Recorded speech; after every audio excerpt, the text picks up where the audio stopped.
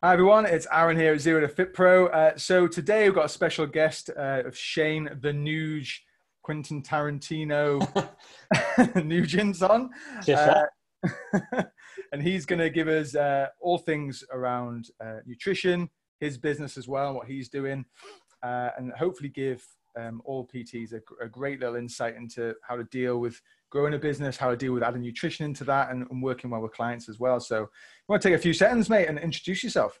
Yeah, definitely. So are we going with the film production business here, or are we going with it's the nutrition one, isn't it, that we're talking Yeah, about? not the pornography one. Yeah, not that one. No. Okay, cool.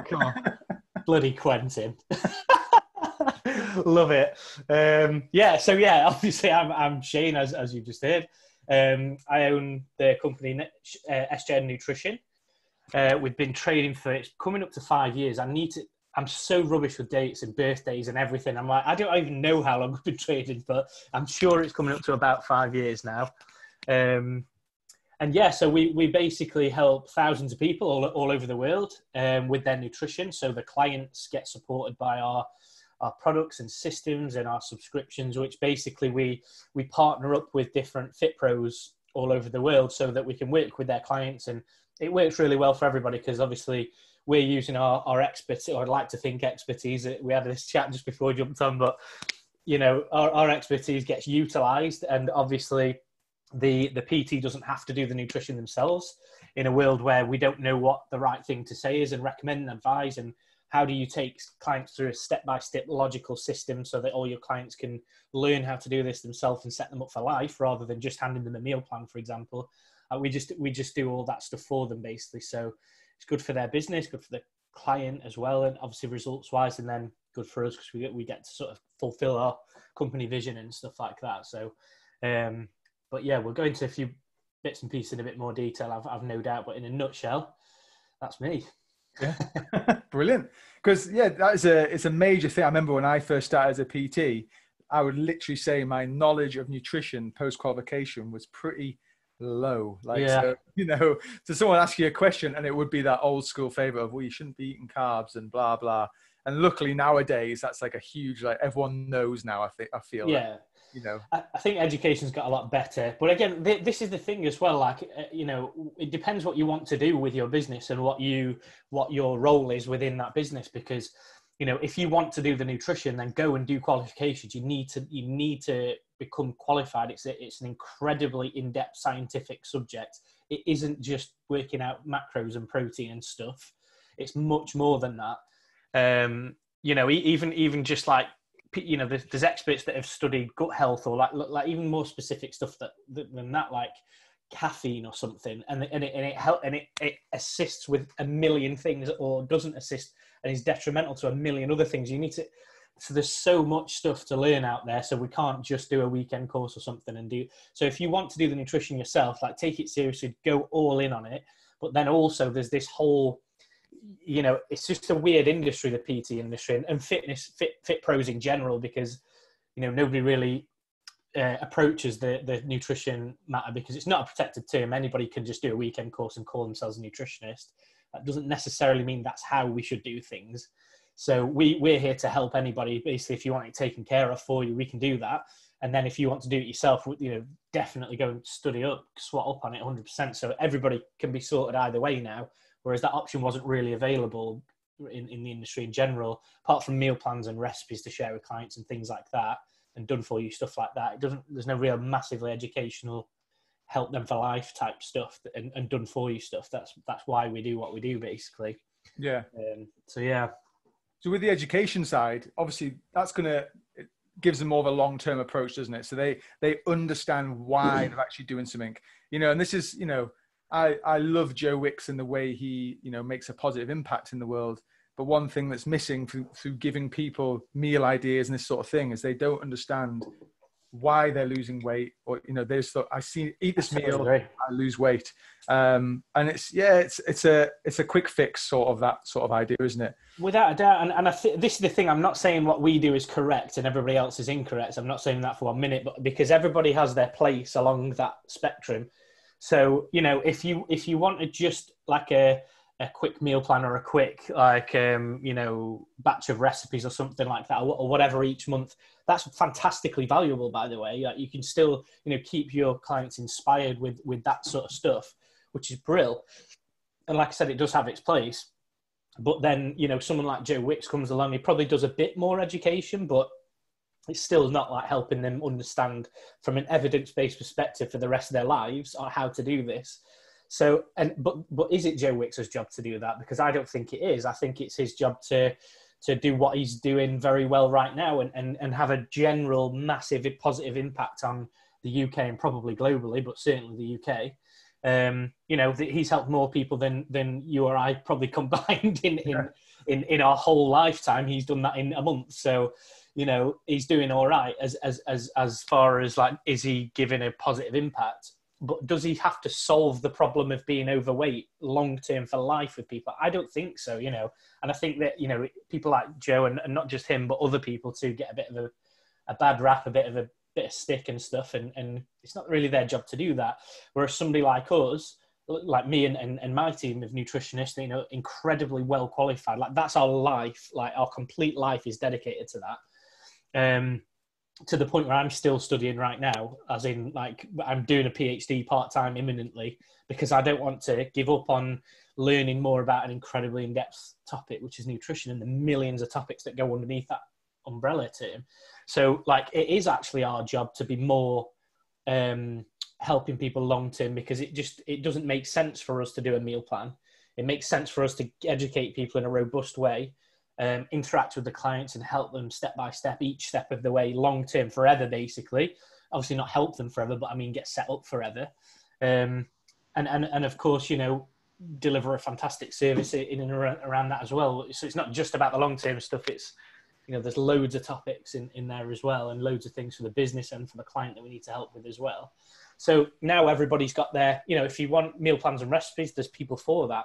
If you want people some people do just need a Kickstarter, like a 6 to 8 week program that changes their life, and they go, actually, that was incredible. The results I got were phenomenal. Okay, I really want to do this forever now. And then they might join, a program like the Fit Pros that we work with, to work with us for maybe the next 6 to 12, maybe even more months. And be handheld in that period of time to set them up for life. So again, as I say, I think everybody's got their place based within that industry, I think.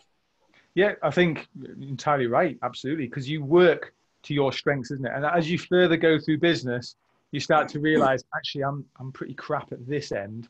Like, why should I try when I can just get someone else in to take over that role and do it at such a better standard? And if you're thinking about your clients as well, would you rather give them your half qualified standard, or would you rather give them someone who knows what they're talking about and can deliver the best possible service? I totally agree, 100%. And I love topics like these, because I love this, the thing, right? So it's very difficult for me to define like which I love more. Is it nutrition, like the science of nutrition and learning, or is it business? Because they're totally different things.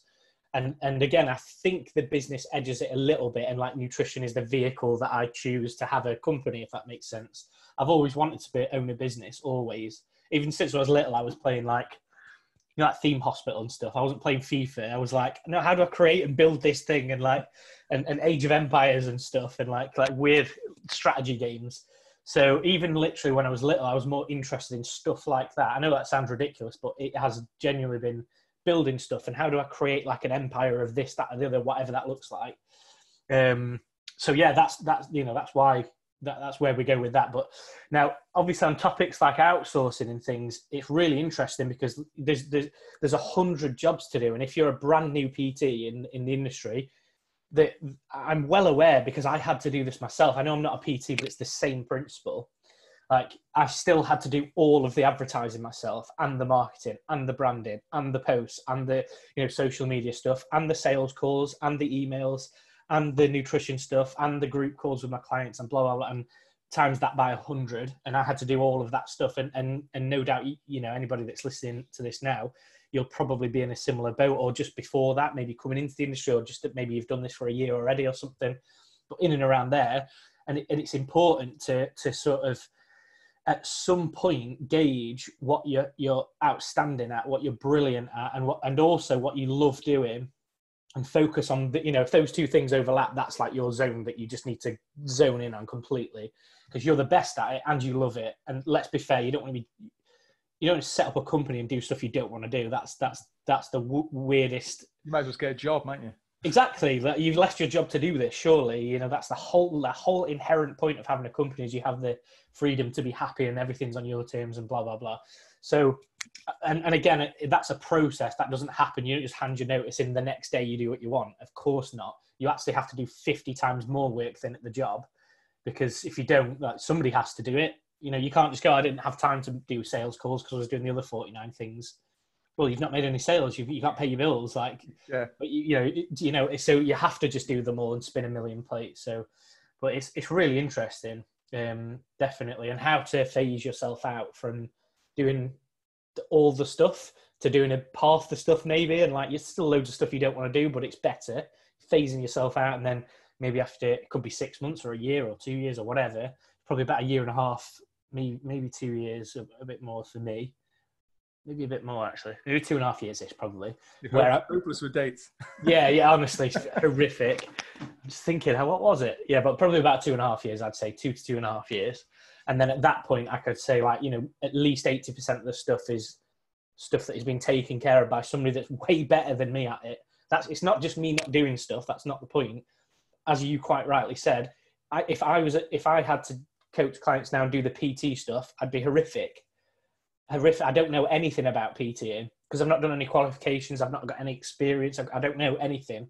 So if I did it myself, I'd have a crap PT section and a world-class nutrition section. It wouldn't work. Yeah. So therefore, I'd get and enlist somebody like yourself to go and take care of the PT stuff, and then it brings that up to there. And I'm not doing that work, but it's twice as good.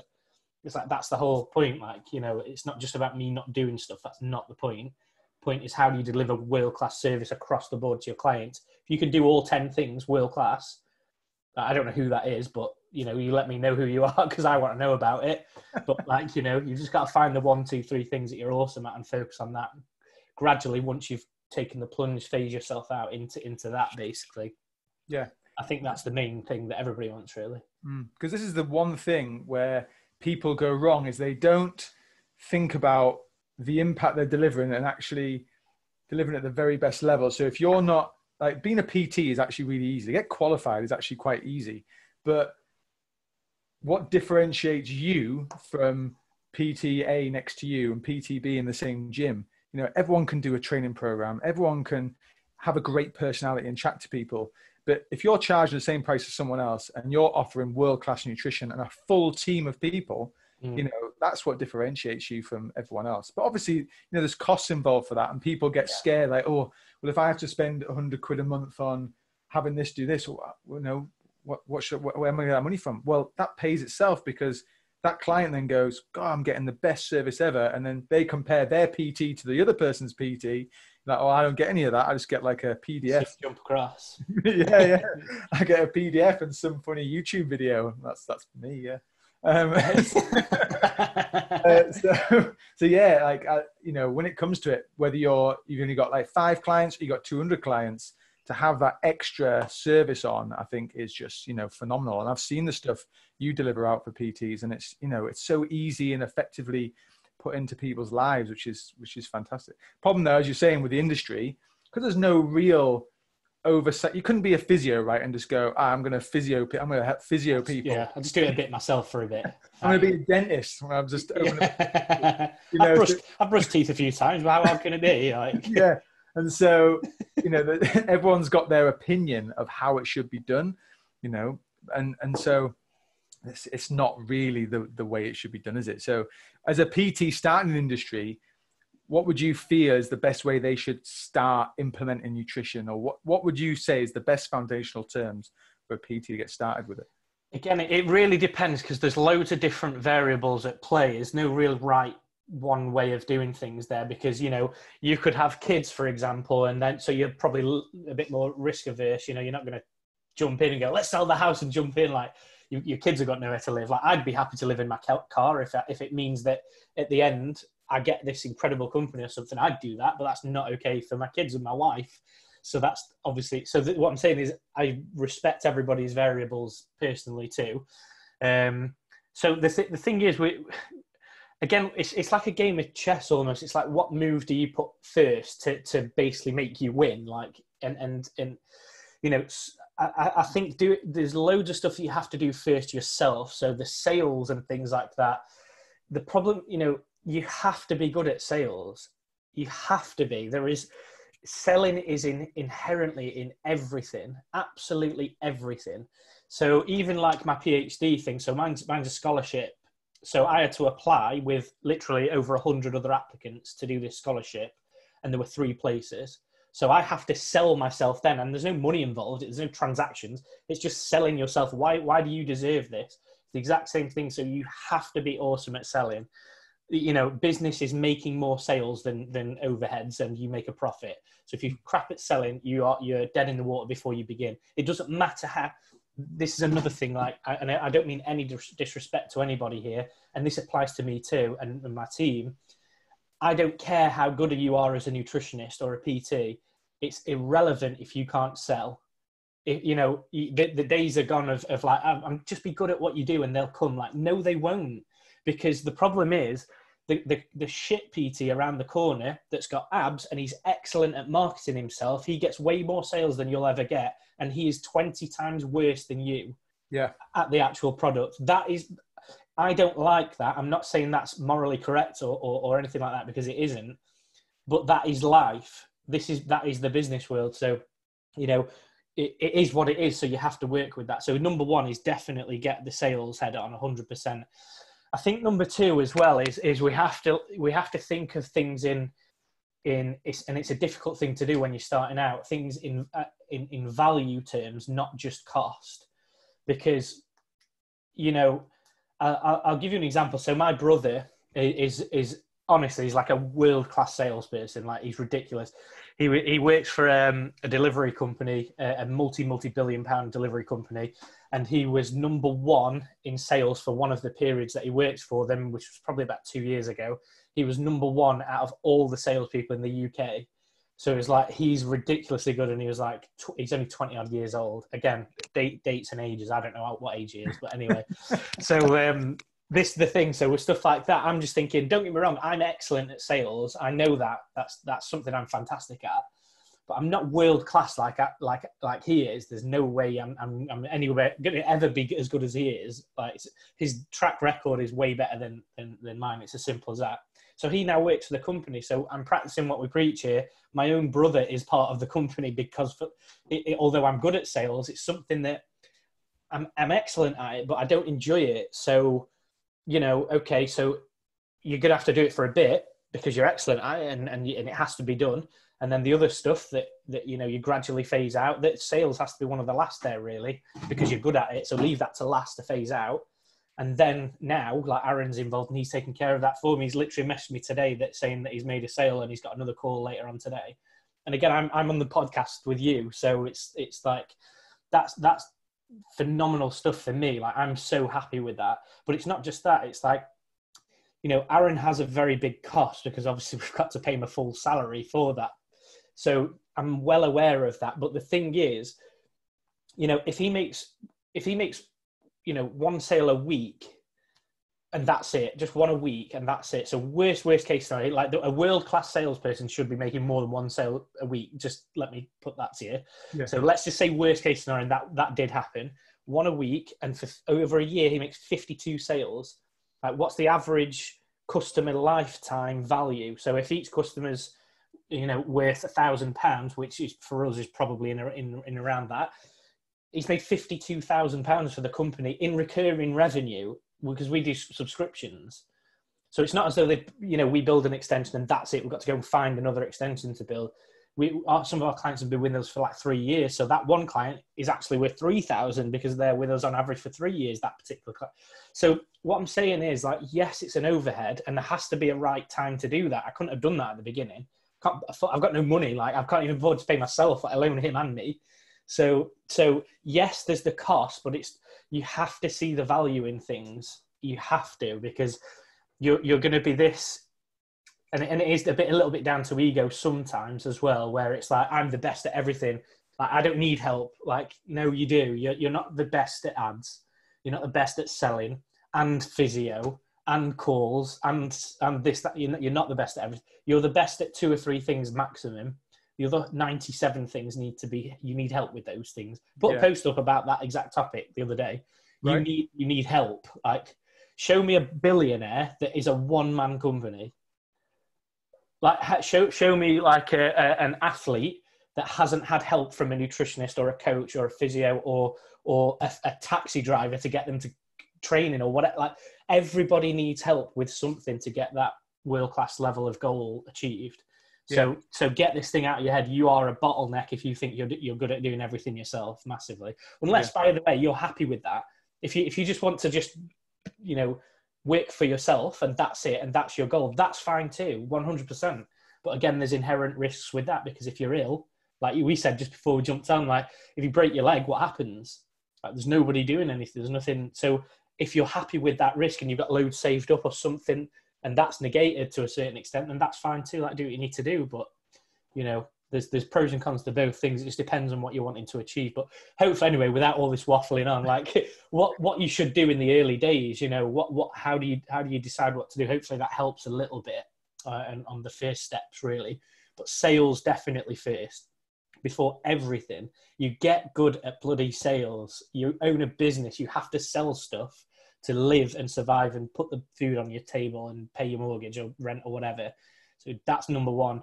And then number two, as you get the sales and what you're going to do with these sales, like, you have to understand the value of things. So if you can get a piece of software that can take care of 20 hours of work for you, and that software is £100 a month, let's say, fantastic. Like, how much should you be charging for your service? Is it £10 an hour? Right. Well, out of 20 hours, that's £200. So you've saved £100 in value because that software's taking care of the stuff for you. So that's a net value gain. Do you get what I'm saying? So plus extra time and everything to do those extra sales and then grow even more. And that's, you're right. Absolutely. People stick in a bottleneck thinking that they can only do it themselves. Definitely. And then they're stuck. They hit that ceiling and they can't progress. When it comes to sales though, and actually first, every potential new PT I speak to, and I say, why do you want to do this? Why do you want to be a PT? It's always a case of, well, I've done well, I look great, I feel great, I love fitness, and I just want to impact other people in a positive way and make a difference. That's always the bottom line of it. And people like that, just from my own experience, really struggle to sell because it's a dirty word. They feel like a car salesman. Yeah. And I've always said there's a difference between being really passionate about something and selling it, or being a really skillful salesperson. The skillful salesperson's got all the tones, when to speak, yeah. to speak. And people would say, Aaron, you're really good at sales. But I'm not good at sales for that reason. I'm good at sales because I know what I'm doing and I know what I'm selling. And I know the impact and the value that's going to have in someone's life. So I don't feel bad about forcing someone across the line, because I know in 6 months' time they go, thank you very much, Aaron, because I really, really needed the best thing I ever did. This is the other thing as well. Like, it's when you're not selling, like, I don't know, a radiator or something. Like, it just heats the house. That's it. Like, there's a million radiators. You can just Google one and get that installed, right? You're literally changing people's lives. So there's one of my clients called Aggie, right?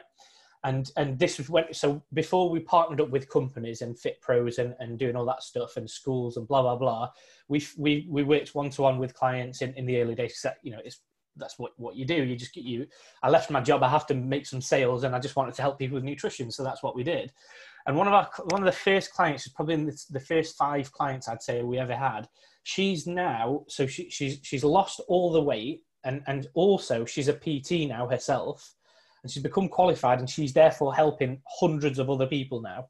It's ridiculous. It's like how can you put, so going back to the value thing, how can you quantify that?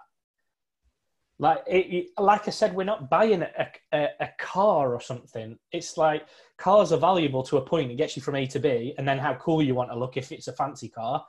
Other than that, it doesn't do anything else. Yeah. It doesn't do anything. You're changing people's lives. So that can have a knock-on effect to to, you know, a better sex life or something. So therefore it helps with their relationships, and it helps with their confidence at work, because all they're thinking of is like, I'm overweight. Everybody's looking at me. Or can they see my lumps and bumps and stuff? Like, you know, we've worked with thousands of people. We understand exactly what are going through people's heads all day, every day, every single day of every week. So you do a presentation at work and it's crap because you're so underconfident. Whereas you change your health, and not just how you look, by the way. I'm not just focused on that. That is important, by the way. We can't ignore that. But at the same time, you know, what about, okay, let's start off by boosting your energy levels. So you're not like rubbing your eyes and thinking, I just want to go home and sleep at 1 o'clock every day. Yeah. You know, so we're not even halfway through the day. What's happening here? There's something wrong. Let's get their energy levels going. Better sleep quality, better nutrition, better energy levels go through the roof. And you go and you present like an absolute boss, like happy days. Yeah, exactly. And you know, that might change your work career. It might, and again, you can extrapolate as much as you want. So it's very difficult. I don't want to sensationalize things without due credit. But the fact of the matter is, I have data where literally somebody who has been overweight has changed their life to that much of a level that they actually left their husband as well at the time, which I know that sounds really bad, but it's like nothing to do with us. We didn't advise that, but at the same time, they got the confidence to say, do you know what? I hate this relationship, and I've been putting up with it because I've seen myself as down here with you, and I'm not that anymore. I'm an incredible person that can do whatever they want. I've already achieved this, so what else can I achieve? And they're with somebody else, way happier. They've set up their own PT company, left their job, and they're impacting hundreds of people's lives. So what I'm saying is, it's not a dirty sales thing. It's your responsibility. It's your duty to help these people. It's your duty to understand how to convince people how good you are and how much you can change their lives. You know, if you're selling Class A drugs, then fair enough. Like, don't be doing that. But like, you're literally enhancing, completely changing people's lives. I don't understand why people like PTs aren't paid, you know, hundreds of thousands a month, let alone this like £10 an hour, £25 an hour thing, or whatever that is. Like, that, it's ridiculous. It genuinely is ridiculous how it's quantified, you know. Yeah, this is it. Yeah, people don't understand the value they're delivering to people. I mean, we, like you do, we have a company manifesto, and I was just flicking through it the other day, and you forget about some of the stats of the last couple of years, where I believe 1 in 8 people will have suicidal thoughts because they're unhappy about how they look or feel in themselves. And ultimately, that can only be changed by training, dieting, or getting some form of control over their habits and things, which we as coaches have the ability to do and help them do, because people are more adherent to things when they've got guidance, support, and accountability, right? Yeah. So, you know, you're just having an impact on actually saving maybe one person's life. You know, I remember years ago having a conversation with this lady and we were selling online subscription, exactly the same, training and nutrition for 97 quid a month. I remember going, what's the worst thing that's going to happen to you if you don't make this change? One of her friends had just died. Obesity was a huge thing for her, and she had cancer as well. And she goes, I fear I may die. I said, well, you need to come on board and you have to do this. Oh, I'm not quite sure. What are you not sure about? You just told me you're going to know. I remember literally having a go at this woman to make sure she actually did it. And she came on board. She lost 3 stone and she feels fantastic. And I do not feel guilty or bad about forcing that person to do something, because I've saved that woman's life in my eyes. And that's exactly how it is. Definitely. And again, it's such a contentious issue because, you know, we have core principles of excellence, honesty, and integrity for our company and everything we do. So, you know, we should really conduct ourselves well in everything we do if you just do those things, basically. And integrity is obviously one of the big things for us. And again, I do understand that it is appropriate for the purpose of that person will not take action initially unless somebody takes action for them. Mm. And again, it is debatable. Where does that line get drawn, and what should you be doing? What shouldn't you be doing? I'm not, you know, we have to address that too. But I know, you know, if I didn't, for example, with my job, to leave my job, obviously, you know, saving your life's totally different. But my experience is like, you know, if like you said, if you don't leave your job now, what's going to happen? Are you going to be in it? And I would still be in that job now. I know I would, because I wouldn't have taken the business seriously enough, because I'm one of these people where if I'm going to lose my house and my family, it'll work. We will make it work 100%. Whereas if I namby-pamby about with it and just go, well, let's phase ourselves out over a 6-month period and we'll just drop my hours down at work and increase the business a bit. And like, no, that business isn't going to become successful because you're not dedicating yourself to it. You're dedicating yourself 10% to it initially. You have to dedicate yourself 100% at all times. I'm not saying you can't set up a part-time business. I'm just saying this is how I work. I need to go all in on absolutely everything. Otherwise, it doesn't work. It's as simple as that. Absolutely. And whereas some people, actually, it's not the right thing to do to just leave your job overnight and phase. You could actually stay financially secure and phase yourself out and create the company. I'm not saying that can't be done either.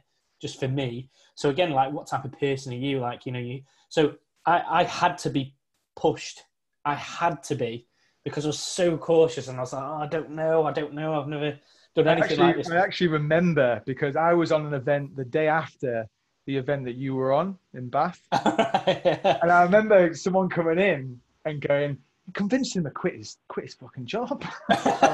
You know what? I never knew that. I never knew you were on the next day. That's incredible. So you've literally been there from day one in that case. Remember literally day one. I remember seeing you have the letter on Facebook. Yeah. I was like, I that post comes up every single year. Oh man, honestly, like I literally handed my notice in that next day. So what happened? Again, it was a little bit shitty from the business coach's perspective, to be honest. Should that have happened? I don't know. But anyway, it turned out really well for me. But he literally wanted me to ring my boss and do it on the phone on stage. And I was like, I'm not doing that on a Saturday, ringing my boss up. Like, just for your inspirational video or something. You got to have respect for people. I'm still going to work my notice. This ain't Tony Robbins. Like, yeah. Like, come on, lads. Let's do it. Definitely, I'm all in. But let's have respect for people too. My work has actually helped me massively. So whilst I was doing my master's degree, they let me have Wednesday mornings off if I made it up elsewhere in the company. They didn't let anybody else do that. And he wants me to get on the phone and go, tell him to stick it. I'm like, no, we're not doing that. So then I had to send a text to my missus, say I'm leaving my job. And I was like, yeah, that's fine. I'll do that then. If that's how I can satisfy you committing whilst I'm on stage, then that's fine. We'll do that. So I did that, handed my notice in, worked my month's notice period, and left on fantastic terms. And by the way, it's a good job I did do that, because we're moving into corporate wellness right now. So guess the first person we're going to contact. Absolutely. You never burn any bridges where possible. No, ever. Like, unless they are just a knobhead, like, that's different. But of course, like, you've got to stick up for yourself and do what you need to do. That's different. But 99% of the time, you can still do what you want to do anyway, but be respectful to people, But anyway, yeah. So some people do need a push, and I did need that. I did need somebody to go, like, that bungee jump thing. Of course, everybody thinks they're going to splat on the floor. That's a normal human thing. You're not. You're absolutely not. You need someone to push you sometimes. As some people do it themselves and take gradual steps and then jump. That's fine too. But whatever your way of doing it is, like, you need to, like, just make sure you do it and fulfill your potential in life. Because again, it's very deep and, like, thoughtful and all that sort of stuff. And I'm conscious of not being like a mindset guru or something here, but, like, all jokes aside, when you're like 85, 90, however long we're going to live to, and you've literally got that last 10 minutes, and, like, your best mate or your wife or your kids or something, they go, what did you do with your life? Are you happy? Are you proud of what you achieved? Are you proud of this? If you're sat there saying no, that you have literally just led a pointless life. Like, honestly, it's like so brutal, but it is what it is. That can't happen. Like, that can't happen. There is a different type of mindset for people who qualify as personal trainers or leaders in what they're doing. I couldn't go through life just doing a normal 9-5 job and just conforming to what's happening. It just doesn't sit right with me. And I want to be able to turn around and say to my kids and my grandkids, oh, this is what I've done, and then show a positive role model to what they should be doing and delivering a great impact. It's got nothing to do with, financially. Yeah, we're stable. We earn a good income. We don't need to earn millions of pounds to be happy. We should be able to live our life feel really comfortable with what we're delivering and, you know, congruent with what we're doing. And Definitely. we're happy with that. And that's, you know, that's perfect. But some people in this world, their success is just to get through and just to survive. And, you know, if that makes them happy, then yeah, so be it. As we said, there's loads of different routes to go down, isn't there? Definitely. And as a business owner, we need some people who are actually going to sit there and do the job that we give them and say, look, this is what I need you to do. And can you do that, please? Yeah, I'll do that. Sweet. Perfect. That helps everybody. That person, again, it's all about your personal priorities. Like, I prioritize making sure that, you know, one of the biggest things is having the choice to do whatever I want, whenever I want. I know that sounds like a big kid going, no, I want it my way. It's not to do with that. It's just a case of like, I don't want like a business owner to say to me, the company's folding, so that therefore he can decide, or that company or something else, whatever it is, can decide whether I can pay my mortgage or not. Like, that's not. However, other people are actually like, no, I don't want, like, you know, X, Y, and Z. I just want to know that somebody else can provide a wage for me to be able to pay my mortgage, which is fine. But again, there's inherent risks to both. It's not the perfect way either way. You know, there's massive drawbacks for setting up your own business and having a massive successful business, which everybody, you know, ideally that wants to do that should have, really, or aim for. But there's also inherent risks. Like I said, look at what's happening right now. How, if you're in a job and you've just been furloughed, or you've just been let go, or you've got 80%, that has been dictated to by you. But by somebody else, not by you. The complete opposite. Yeah. By somebody else. So that's a problem. How do you make more money now? You can't decide. You can't. You know, you're just going to go and have to potter about and, like, you know, do people's gardens or what, I don't know. You're going to, you know, have to be creative or take a loan out or to go on benefits or something. I don't know. You know, how can you protect your family and your bills and so for me, it's about, like, nobody dictates or decides anything for me. And again, not in a childish way. It's a case of, you know, if you know, like, my son needs some surgery that isn't covered on the NHS, I decide that it's not a problem. It's not. Do you get what I mean? It's like my financial situation is dictating to me whether I get my son an operation. I am not having that. No way. No way. And again, that's only an example, of course, a hypothetical situation, but, you know, in full control of everything. So if that's my biggest goal, then I'm going all in. That's it. Whereas if your goal is genuinely just to be chilled and happy, you don't want, like, I don't know, you know, 2 fancy cars, you can just share one average one, and that's not your thing. Fair enough. Money's not your thing. Like, profit isn't your thing. That's fine. You know, just be an outstanding personal trainer and the best in the area, so that, you know, no matter what job you go into, you're going to be if anybody hears that you've left your job, the companies will be coming after you. You're that good. Like, there's nothing wrong with that too. So, you know, just as long as, like, you know, you're happy is the main thing. Yeah. Again, not to be too mindset-y, but it's pretty much the reason why everybody does everything. So pretty important. Yeah. So, like, stress, no matter if you're self-employed or employed, and I've been in both roles, it's like, well, you're always going to be stressed at some point. So me personally, would rather be stressed on my own terms of what I'm stressed about, knowing I have control over what the outcome is going to be. If I work harder, if I get better at doing more sales, my stress diminishes. You know, my boss doesn't dictate how stressed I am. Yeah. When you were saying about, you know, either going all in or gradually, you know, breaking down and then going in, either way, that stressful point is going to appear. There's always going to be that fear of, oh, it's all going to go tits up here. Like, that's always going to be there, no matter if you set up a nice, stable amount of income and then you decide to change, because as a PT, you still think, oh, my clients could leave me tomorrow and I've got nothing, you know? So you might as well, I always feel you might as well just, if you've decided, just go for it, because you can always get a job again. It's not hard, is it? Don't forget, it can go tits up and you choose to get the safe option. You get fired or the company goes down the pan. It's like, well, you may as well have gone for it then. Yeah, you're in the same position anyway, you know. So, you know, you have to weigh up all angles. And again, this is the scientific part of me coming up. You reason both sides of the argument, and every aspect of both sides of the argument, come to a reasonable conclusion. Like, don't just say, oh, it's too risky. No, it's like, no, but so what's the upside of the risk? Have you considered that? What happens if you risk it and it goes well? You know, this is the thing. So one of the one of the things that like annoyed me so much, you know, when I'd handed my notice in and I was working, it was an amazing music company, and they literally put music in stores. That's what I did. I put the music into the database. So you know, when you walk in like H&M or B&Q or something, there's music in the background. Yeah. That store does that for companies worldwide. So it's a really cool job actually to have, whilst it was basically paying for my master's degree. That's it. Like I didn't want anything other than to just do that. And whilst I handed my notice in the tea room, everybody said the same thing. It's like, well, at least you've got your qualification. If it doesn't go well, at least you've got your qualifications. I'm like, yes, I know that. Why is, out of 100 people who have said that, why is it not 50% of people saying, oh, well, at least if it doesn't go well, this is what happens? Why aren't the other 50% saying, well, at least if it goes really well, you'll do this, that, and the other? Like, why is that the case? And again, this is how humans think, the shit stuff all the time. And that's how your brain's conditioned to work, which is fine. It shouldn't be any different. It is what it is. But you can manually override that and start thinking, no, actively think about all options. And if it isn't a good thing for you to do, that's fine too.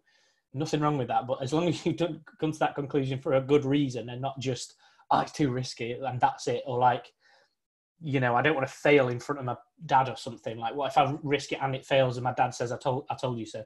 So you're not risking fulfilling your potential in life because of your dad's opinion of you. Mental. Just get in and do it anyway. It's, you know, don't worry about other people. So, you know, that's another thing as well, you know, to be considering. But again, I'm not trying to force people to leave their jobs either. Just be cautious both sides, definitely. Be responsible. Definitely responsible. Do the right thing, whatever the right thing is, you know. Yeah. I mean, mindset, I know none of us really are qualified to be, you know, delivering any mindset stuff. But a lot of the time when it comes to even clients and nutrition, you have to, this is one thing I like really struggle with, is how would you sort of deal with training people nutritionally on a grand scale, but trying to individually, mindfully like help them through it. So, you know, some people might go, all right, I can just do X, Y, and Z dead simply. And some people might go, oh, I need to phase that bit in and take their time because they've had trouble with dieting in the past and they've got an endless or eating disorder or, you know, or anything like that. So, you know, how do you sort of tackle that? So again, with nutrition, it's inherently like intertwined with mindset as well. You know, it's like, you know, if you think of like your favorite meal, that will probably take you back to an amazing memory that you had with your family on your 18th birthday or something. It's like, do you get what I mean? It's that your emotions are tied into nutrition and food. If I have pizza, it takes me back to like being on holiday in Italy with my wife or something. Or do you get what I mean? Or like having a drink, like alcohol in the garden, and it makes you think, oh, I can remember my best mate's stag do. That was such a good weekend. Blah, blah, blah. So it's not just nutrition and science. It affects everything, and the mindset affects the nutrition, and nutrition affects the mindset. The training affects the nutrition. It's like a dynamic thing. So you can't just do nutrition and not train, because you're going to lose the weight and your body's going to look not how you want it. So you might have dropped a number on a scale, but you need the training to make you look incredible and be at that healthy weight or whatever. But you also need to be in the zone mentally to be able to take any action. So it's like, well, what? So, you know, you can't not address it, because, you know, it's like selling a car and just selling the engine or something. It's like, well, no, we need everything. Can I have the whole thing, please? So how we do it is we just think like, you know, every piece of advice that we give has to be safe, effective, and sustainable. So the sustainable things probably doesn't apply too much to the mindset, maybe, but safe and effective, definitely. So is it actually going to cause an effect? Is it actually going to benefit anybody? So it has to be effective. And then obviously, you know, is it safe? Like, you know, could we, you know, if that person's suicidal or something, like, is it our place as a nutritionist to give them mindset advice? The answer is categorically no. You stay away from that, and that's final. Even if this is the problem, because I know in the real world sometimes you can help people still. So if you just ignore the right thing to do on paper, you just go, no, but I could still help them and inspire them to do this, that, and the other. That's a difficult one, and I do get when people are tempted to do that, but we don't. That's just not our job, and we're confident that we've done the right thing in stuff like that. Now, it's a spectrum, so, you know, a bit further back on that spectrum, can you get involved in a few bits and pieces? It's a bit of a grey area, but okay, as long as you've got very, very good reason to. And then there's obviously the complete opposite side of the spectrum, where it's like, of course you can try and inspire somebody or motivate somebody, or like, you know, try and get their mind in the zone in terms of meal planning, for example. It's like, I don't want to do it. It's like, what, you don't want to have the best week of your life in the next week coming and get a fantastic result and literally like give a virtual high five to your trainer and your nutritionist, and then we share those results, and because of your results you've inspired hundreds of other people to do the same. Right, what do you mean you don't want a meal plan? Right, you go again, you do this because this is what you signed up for. Sometimes you have to do stuff you don't want to do. That's it, like, get on with it. So there's yes, there's stuff like that. Of course you can have that discussion, but it's just, if it's not going to be safe, I think, of course, if it's not going to be effective, don't get involved, of course. But I'm referring more to, like, in nutrition terms, like juice diets and things, and it's just we don't need to be doing stuff like that as adults in this day and age. So but yeah, so I think it is a difficult one. But again, it's the same as nutrition. When does a PT get involved with nutrition? Of course, you can say this is how I eat, or like, of course, you can say, chicken's a source of protein. It's not going to. You're not allowed to say that. That would be mental. Like, you can't have that. Even if nutritionist does become a fully professionally protected term, you still can't not have access to that level of help. Yeah. But yeah, obviously, the further up that spectrum you go, the more and more inherent risk you get, and you just have to be happy that you've given the right advice and also done it safely, really. So again, it's not a very specific answer, but that's how we approach things, and just take everything on a case-by-case scenario. And people have asked me for help, and they genuinely are having serious problems at home and mental turmoil. And I've had to say, look, like, I know you like me and my work and how we do things, and I'm very positive with everything. Everything's optimistic and blah, blah. And I know why you want help with that, but it's not my place to help you, and I can't help you with this. You need to see somebody who's suitably qualified to the level in the mindset or psychological or psychiatric side of things, or whatever side of things, to the same level we are in nutrition. We can't be doing somebody else's expertise because we're not experts at it. So yeah, I mean, we tell all our new PTs, stick to what you can do yourself within the realms of your qualification. So you help people on this side. That's what you do, and be really good at doing that. But as soon as you spread your field out to try and help everyone, you don't become any good. You spread too far, too thinly, and you crap for everybody. And you dilute your business. Yeah. Like, that you have to think of it like everything I do, every single action that I take, it's like, is me helping branching out into this other area over here? Is that going to help me still carry on putting food on my little boy's plate? Because, like, I know it sounds stupid, but if you think of it like that, you take stuff seriously. So, there's loads of stuff that we could do to make more money or something, but it's like, do I want to be working 100 hours a day and never see my kids grow up? So you got all this money, but you've not seen your kids grow up. Mm-hmm. So that's, for me, that's a no. I can't do that. That's not okay. Comes back to your point about goals, though, doesn't it? So even with clients, someone wants to lose weight, but what does that actually look like to you? And you put a post on about it, I think yesterday, didn't you? Where what's that goal look like to you? Why do you want to achieve it? What's better about your life? Sorry, I remember the post now. I was just thinking which one. I put like 5 or 6 up a day, so I'm like, I can't remember what I said. Well, it was a more serious one, not like just a non. Yeah, pineapple on pizza post. God Almighty.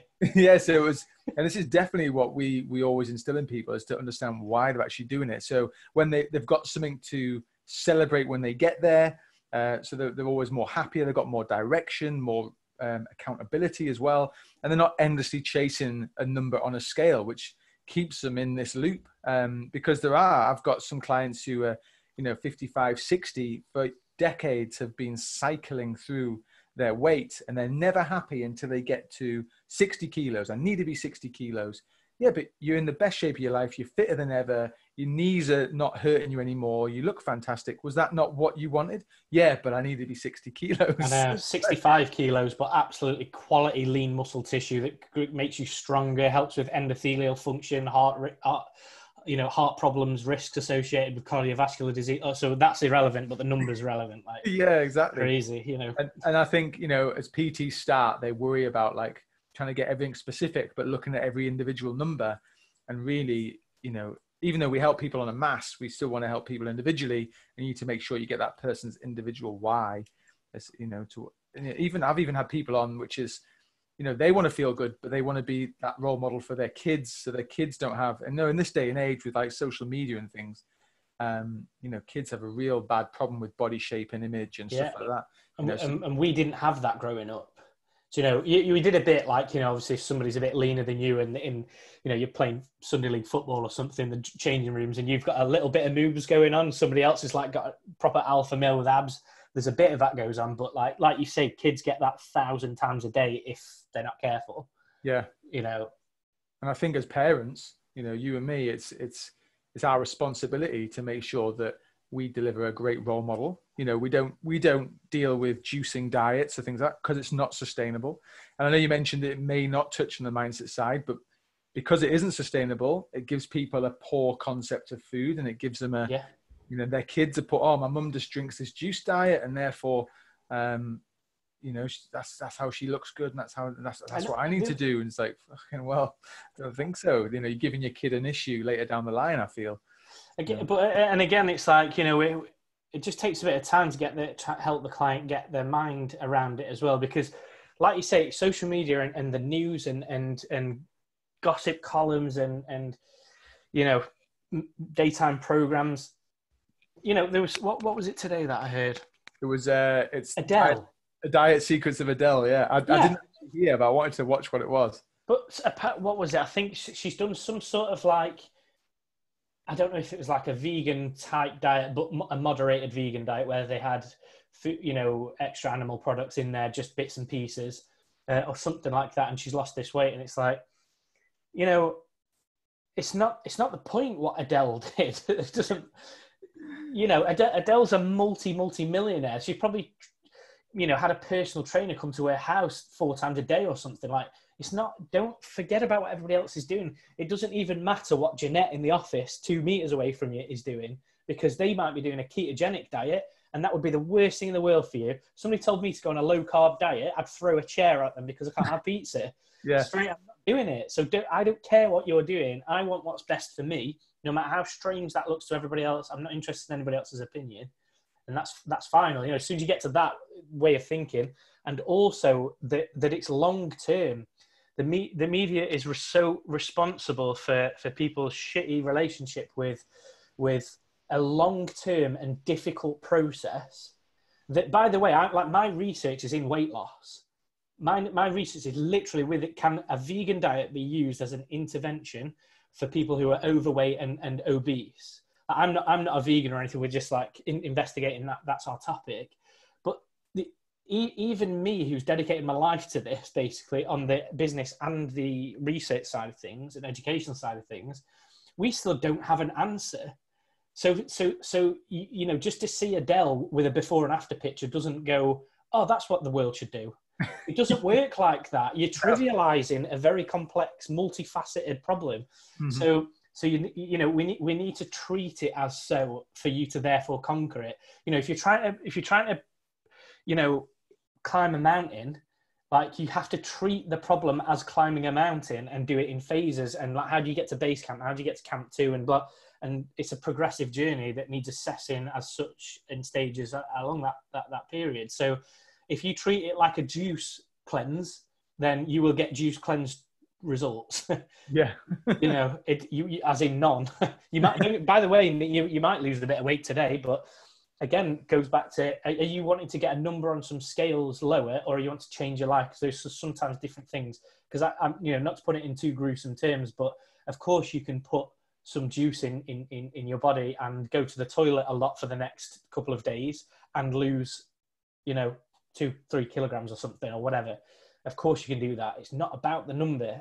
It's a bit about the number, because you can't, you know, you lose weight, you are going to lose weight, obviously, but it's not about that specific. That's not the goal. The goal is health and strength and fitness and be a role model. And like, so whatever range, not number, range that falls in for you, then fantastic. Like, aim for somewhere in there. It's not like, seriously, so you're saying 60 kilograms. So is 60.5 kilograms a problem for you? Yeah, that's what. Or 59.5. Like, so you go, oh crap, I need to put a pound on. Like, why? What we do? Why? It doesn't. I'm unhealthy now. I'm below 60 Yeah, kilos. you were healthy 15 minutes ago, but you had like that cup of tea which tipped you over on the weight scale. Mental. Like you don't have to do that. And I think, you know, when you're talking to clients as well and you find out their goal, at the end of it, they want to be able to enjoy themselves, be full of energy, look great. They want to be able to eat normally and do all these things. But if you have to say, right, you need to drink this juice cleanse every day and that's all you can have and you will stay at 60 kilos, I think some people would say, nah, I'm all right, actually. I'll do it for a week, though. I'll do it for a week. So. Again, you know, what for my master's research, basically I worked with a boxer and he literally did have to lose weight, as in he had to make a weight so he could go in the ring and punch the other guy in the head harder than he's hitting him. So obviously there's other physiological factors we need to take care of as well at the same time. So yes, he does need to lose weight. That's fine. Some people do need to lose weight, but you're not a professional boxer. So you'll probably lose weight as part of the process, but whilst you're becoming a role model to your kids and avoiding the risk of type 2 diabetes that runs in your family, and also being alive so that you can provide for your family, which is pretty important, I dare say. What will your family going to do if you lead an unhealthy life and have a heart attack as a result and die? That, and again, it's very, very, I don't want to like say sensationalized stuff for no reason. That is a genuine, you know, like 67% of the UK is classed as overweight or obese. Yeah. 67%. So it's a genuine problem. We need to assess it as such. What are the disadvantages of being obese? Early onset of heart attack risk, death, morbidity. Like you know, we have to treat it as such. You can't skim around the issue. No. As you say in your core values, you've got to be honest with people. You know, otherwise they just, you know, they get like it's going to be okay. Yeah. No, it's not going to be okay if you carry on. But again, so, you know, don't get me wrong, like, you know, it's difficult. So I've had my a publication deadline recently and it came out of the blue, out of nowhere. So I have had to literally, you know, as we chatted about earlier, in 24 hours, I worked for 22 of those hours. And it was just ridiculous. It was I literally went to sleep for a couple of hours or a few hours or whatever it was and got straight back to it. Like, yes, that's crap, but it's like you've got to, you know, you have to treat the problem as it needs. If I tried to do this inspirational, I'll probably just get it done in a couple of hours. You're not going to meet I wouldn't have met that deadline. You have to treat it like a mountain to overcome the hurdles that a mountain you face along the way of, you know, traversing a mountain or whatever. Like, you can't stop trivializing things. I guess don't listen to the media at all. Just don't listen to them. You know, when you've got client, so I've got a client who's gone to Everest, him and his wife, and when they tell you the story, it's the story of every point up that mountain. Yeah. And it's, you know, this has happened here, all the ice walls and all this sort of stuff, and you're listening, and that's the bit you love. They didn't summit Everest. But, you know, everything builds up to that point of summiting Everest. Yeah. But actually, the summit is just the summit, and the rest is where all that, you know, magic is. You're like, oh my God, that sounds amazing. Yeah. And it's like it can be an incredible journey, not just an incredible result. Yeah. And as a PT, or a nutritionist or a dietitian or whatever, you've got the ability to have that, to design that journey for someone and make it like amazing for them, to actually change their world and say, actually, yeah, this is the way to do it now. Doesn't matter what Karen says up the road, you know, like. Yeah. I remember seeing a post about someone who, I can't remember, I'm probably going to ruin it now because they didn't really put it properly, but they shave, you know, Dave up the road cuts hair. He cuts everyone's hair the same. It's like quarantine cut now, you know, everyone's not happy because I didn't want the hair cut like that. So I'm still not happy. Same thing with diets, isn't it? Oh, well, Steve, the PT does a ketogenic diet, and that's what everyone does, but people still aren't happy with it. So I know, yeah, but you know, not everybody needs the same pair of shoes or the same car to get to it. People have preferences and different needs, so you have to personalize things for people. It's as simple as that. But yeah, you know, it's okay. The thing, one of the big things is it's okay to be. It's incredibly important to focus on the client side of things and fulfilling their goals and what they want to achieve, and genuinely changing their lives and being impactful to that level. That's important. But the other thing is as well, is make sure that when you're running the business that creates that result, that your life isn't negatively impacted. You know, it's ridiculous that, you know, okay, so let's say if I haven't gone to the gym in a year because I literally haven't got time because I'm helping people go to the gym. It's like, you need to look after yourself too. And also that means financially and the time you spend at work and factoring in, you know, if I was single now and I wasn't married and I didn't have a little boy and another little boy on the way and a pregnant wife right now and that needs help and stuff, I probably wouldn't be living here. I probably would be like just, I don't know, in a penthouse or something in London and just working every day and every hour. And it's not because it's work. It's just because it's like, well, that's what I would fill my time with. And yeah. I don't get this time off thing at all. You know, it's like, if I need time off, I'll have it. That's fine. But I don't need it. I don't need, you know, just because everybody goes on holiday once a year. It's like, well, what if I want to go on holiday 6 times or none?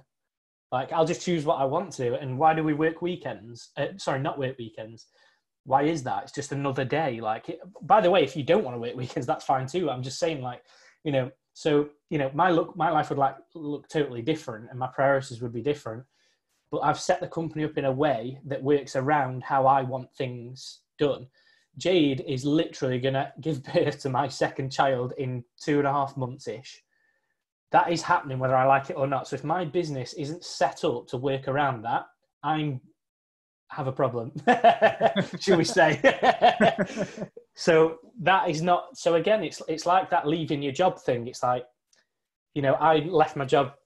The situation is here, solve it. You have to solve it. So if you don't solve it, you're not going to be there for your wife and your son, or the business is going to implode when you just go, no, sorry, I'm taking a week off. I need to be there for my family, or 3 weeks, or whatever's needed.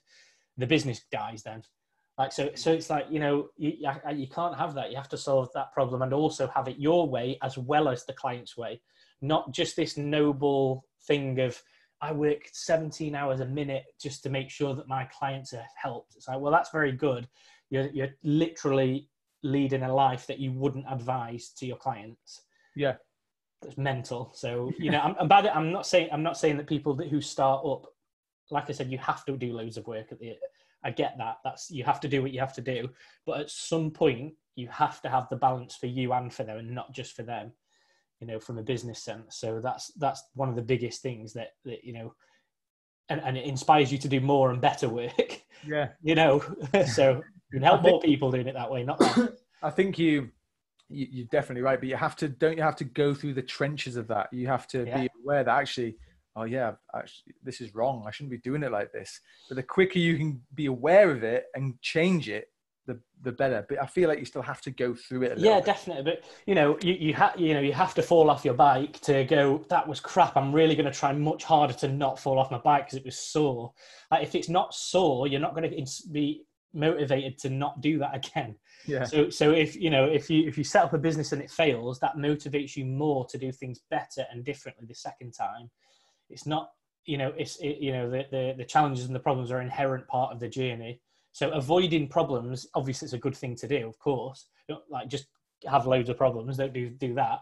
But the challenges that you have and solving them and what you learn from that, you know, we were working with clients where I had about 40 something clients, I think there was, that I was working with either one-to-one or in a group setting. And a PT messaged me, who we had a similar business mentor, and said, hey buddy, do you fancy we'll pay you and we'll just drop in our group, you could be our nutrition advisor, and they could just ask you questions and stuff. And like, that's literally how my business started and how it is today. One message from that one person. And then the problem I had then was, I said, yeah, of course, definitely. How many clients have you got? 60. I was like, but I'm working every hour of every day for 40. So you want me to do 2 days worth of work in a day? So the point is, you've just got to question everything. People sit there and go, it's impossible to help 100 clients. It's impossible. Tesco's is helping millions of people a day get food to their door. So it is possible to do stuff en masse. It is possible. So how did they do that? And what's the nutrition version of that? And that's literally what we do now. Like, that's literally what we do now. So, you know, you know, just think about every single problem as it comes up and try and solve it as best you can. That 100%. It's got to be done, you know. Yeah, that's it. And no matter where you are in your journey, whether you train people one-to-one or whatever, there's always going to be a problem, and you just have to find a solution. You just have to. Yeah. It's just the problems are part of that journey. It's like, it's completely necessary to have that. If you have it easy the whole time, you're not learning anything. Like, yeah, exactly. You've got a big problem coming soon if you haven't had any problems yet. So I don't know what you've been doing. What have you been doing? We've all got one now, haven't we? Well, you don't. You're doing all right, aren't you? Just doing it off. So do you have any, like, it's a hard question this for people, but do you have any pearls, like a one pearl of wisdom you would give a brand new trainer to the industry, or anyone who's starting their fitness business up? What pearl of wisdom would you give? Definitely. So be as selfish as physically possible, right? So that, I know that sounds very horrible, but it's not. It is not selfish to be selfish. The definition of selfish is a negative thing, and it shouldn't be, because this is the problem we have. Like, it relates to what I've said already. If you're creating a business, you want it. It's generally probably not because you want a Maserati or something. You know, it's not because of that. That's like a client saying, I want to be 60 kilograms, like we said earlier on. Look, if you have the Maserati or not, it's not the point. The point is that you want to put a roof over your family's head. It's not just that either. So for me, it's like, you know, as my kids grow up and they go, oh, I'm so scared of, like, you know, becoming a manager at Tesco's or being a lawyer or whatever they want to do, or being a footballer or something, or like, I need them to see that I've completely and utterly dedicated my life, and I have, to jumping off cliffs to test things and make sure so that they're set up properly, and they need to do the same for their kids. Do you get what I mean? So we're not doing this bullshit. We're just going to die and have a crap life thing. That's absolutely not going to happen. And everybody, you know, there's lots of people out there that are moaning at external things and pointing the finger outwards instead of like, no, you should be taking the bull by the horns here. It's nothing to do with Tesco's not paying enough money. It's because you chose to accept a job at that hourly rate. You can't moan now you've accepted that. It was your fault. You know, it's as simple as that. So be selfish, and just think, you know, if you clearly define your goals and have it very specific, like, you know, for my son, for my second son on the way, my wife, like all those important things, you know, working till stupid o'clock at night is just, it's not easy, but it's like you do get it done though, because it's a genuinely, I'm doing this for me and my wife and my kids. I'm not doing this just because I want a car. I just go, well, you could just not have the car. Brill. So there you don't do it then. Yeah. Do you get what I'm saying? Because Yes. it's a crap goal. It's like, it's not a serious goal. So yeah, I think the biggest thing is like, if you could you know, again, not to be inspirational guru-y, but genuinely, this is like, you need to factor this in. What does your day look like, and how do you want your day to look in a year's time, or 3 or 5 years time, if you're starting out? Or everybody's different, but like, how does that look? So for me, like, I want to build my own house, because it's like me being a man and like building my castle for my family and protecting them. And that's our little fort that I've created, and I've made the business do that to get to that result.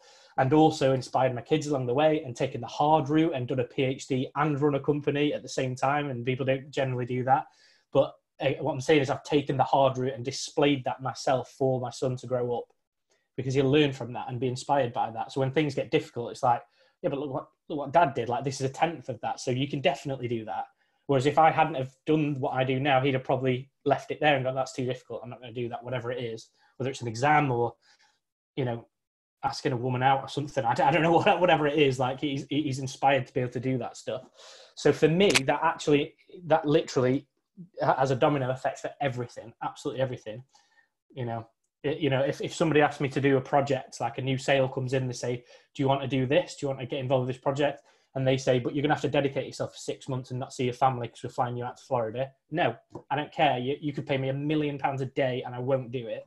It's as simple as that, because that's not my priority list. Money isn't the priority. It is further down the list, definitely, but I'm missing out on my kids growing up for 6 months. Planet you on. It's not happening. But again, that's my priorities, but that therefore dictates the success of everything that we do, because you've clearly defined very personal goals that mean something to you.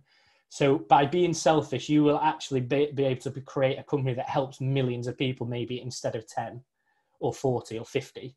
It's okay working through the night and stuff and doing that noble thing of I work hard, and like, you need to work smart, not hard, because then you could help 1,000 people. And the way you're doing things this noble way is worse than if you learn how to help more people. So you're actually helping more people the other way.